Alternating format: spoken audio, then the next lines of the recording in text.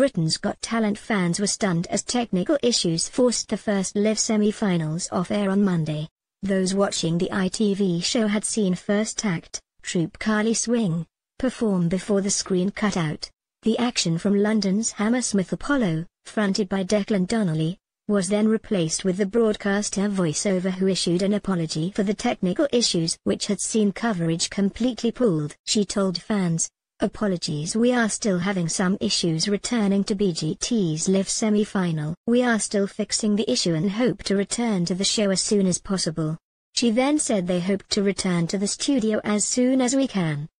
A widescreen and instrumental music then played out. Then, as the broadcaster attempted to entertain the thousands of viewers tuning in for the first live installment of the series, a repeat of previous auditions played out. After around 6 minutes of delay, cameras returned to the venue in the UK capital. Host December, who was going solo without BFF Ant McPartlin, told viewers the London weather had played havoc with the technology at the venue, causing the blooper.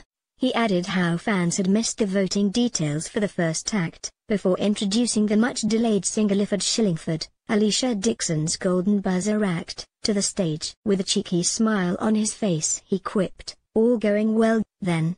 Boss Simon Cowell added, "You are coming back next year. You don't have to do that, Ant," referring to the 42-year-old's return to rehab, which saw him cancel his live show host duties for 2018 after his drink-driving conviction earlier this year.